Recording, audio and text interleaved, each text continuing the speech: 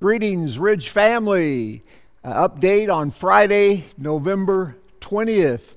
We will continue our three services here on campus, the 8 o'clock, the 9:30, and the 10:50. And this Sunday, we will be finishing the book of Job. So if you get a chance to read Job chapter 42, we're going to conclude the book of Job. Been a great study for me personally, so hopefully you can prepare your heart for the message this coming Sunday. One of the big changes this week that just actually came out last night and went into effect at 12:01 a.m. this morning, and that is a mask mandate by our county.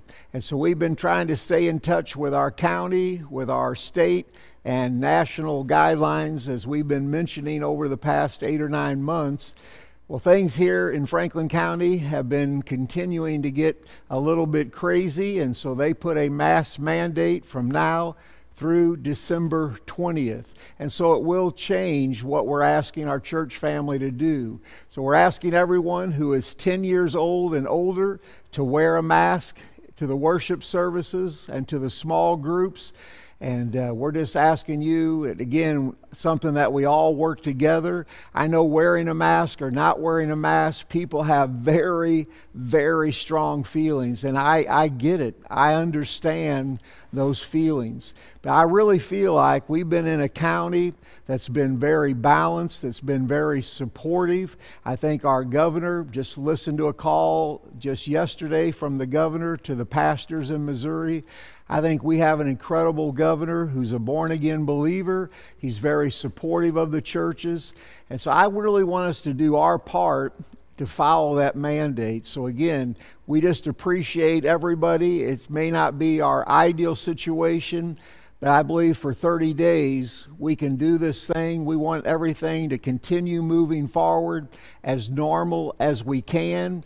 But we are going to ask everyone to wear a mask, again, in the worship service and in the small groups. And so we will keep you updated as we get new information. We appreciate your patience. And again, if you're frustrated, I get it. I understand. But you know, to me, as believers, Paul said, I become all things to all people so that we might win some. And I think we need to have that same attitude. You know, preferably, I would rather not wear the mask.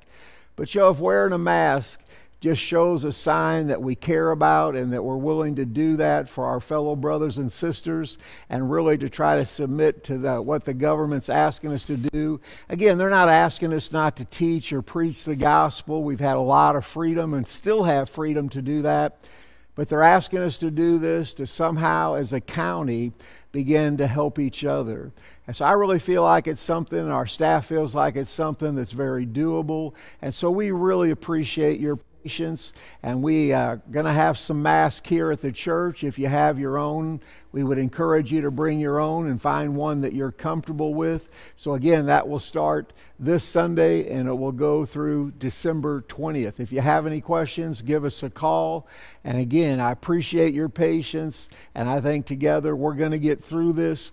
It sounds a little crazy, but I feel positive. I feel like God is up to something. You know, in the Bible, every time there were detours and setbacks and speed bumps, God seemed to always be taking his children somewhere to a different level. And I think God is doing that. And so I'm excited about what's going on. I think we have an opportunity in the middle of all this COVID craziness to really show people that we have hope, that there is something positive, that God can work in our lives. So just want to encourage you to stay positive.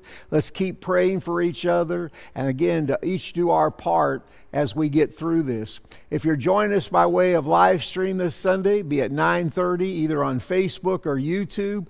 I know we've had a few glitches with one or the other. It's nothing on our end. For whatever reason, it's something on their end, but we're doing our very best. So hope you join us. If you're not going to come to the campus for one of the three services, join us this Sunday at 9:30 a.m. We were going to have a church-wide Thanksgiving meal this Sunday, but we have postponed that to a later date because of the mask mandate and because of the spike in all the COVID cases. So we're still planning. I know Thanksgiving is going to happen this next week, but we're going to try to have a Thanksgiving church-wide meal maybe in January or February and just give thanks. So we're still planning on doing it. It's a great time to fellowship and to hang out with other members of the church here, but we will keep you updated on when we're going to do that. We appreciate Haggis in Union. They were willing to cancel everything and let us postpone it to a later date without any penalty, so we appreciate them. Appreciate our kitchen crew. They were so faithful, all ready to go. But again, our heart is we want safety for our church family, yet we want to, again, keep everything going as normal as we can. So we plan on keeping everything going as much as possible, and we're just going to try to fit it in with those guidelines and try to make everything work. So stay patient, keep praying for us as we pray for you. A reminder to please stay home if you're at high risk. If you feel yourself with a fever, not feeling good, please err on the side of caution, and together we're working to keep everything safe. We're still sanitizing everything in between the services, so we just want you to know we're trying to go above and beyond to keep everything safe for your church family.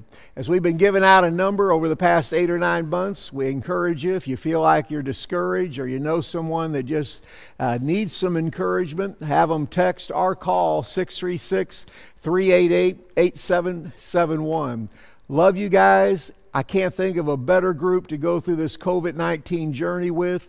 I do feel like God is up to something. I feel positive. I feel optimistic. We're going to get through this. And so again, just making an adjustment for each other, and again, to try to abide by those county mandates. I think it's okay. We're going to get through this. We're going to stay positive. And so I just want to pray for you. Love you guys. Let's pray together. Father, I just want to thank you, Lord, for my Ridge family and those connected, those who are watching. I pray that every need would be met, that you would just reach down and just wrap your arms around each one who is listening. Father, just remind each one how much you love them and how special they are to you. I pray that you would fill us with your Spirit, give us the grace and the wisdom to take one day at a time and to really live each day for you. I pray for all those that you put in authority over us in our county, our state, our national government. Father, I just pray that you would surround them, Lord, with Christian influence, that you would give them godly wisdom.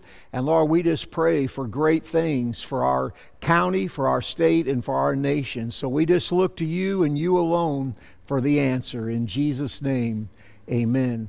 Love you guys.